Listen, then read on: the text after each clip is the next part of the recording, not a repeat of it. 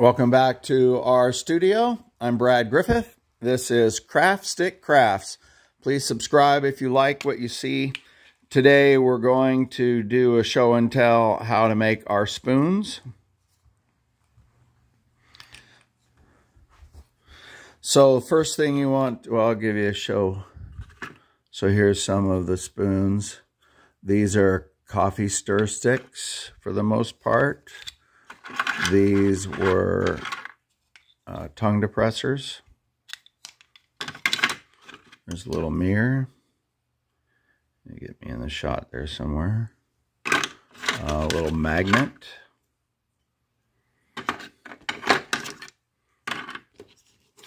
So first thing you want to do is soak your craft wood. I always have different sizes and shapes going. You just soak popsicle sticks in water. You can see some of them been in the water a little bit longer than others. They start to turn dark. Don't worry about that. So we've soaked our coffee stir sticks overnight. I would typically dry this off, but for shortening the video, I'm going to ignore drying each of them off. So as a group, you're going to bend them around an object. You can certainly do a brush handle, but for ease sake, I'm going to steady. There we go. I'm going to bend them around a dowel. So place your finger there and then simply bend the group, and you want them to touch the best you can at the end, or your spoon will be kind of lopsided with more of the material going this way. Once you've got them bent, then take a rubber band. Oops, tilt the best you can, and lock those in place. So now you want to put them in front of I wouldn't put them in the oven to dry or anything weird. Just put them out in the windowsill, put them of your car, the house, put them in front of the air vents for heat, and let them dry. They're going to take, as a group like this, especially since I didn't dry them off, it's going to take about 2 days for them to really cure. From this point, what you want to do, now they're dry, and you want to do a separate kind of rubber band setup, whereas this one reached both sides. You want to band these together individually, because what you're going to do is you're going to fan these out like that to create the spoon shape.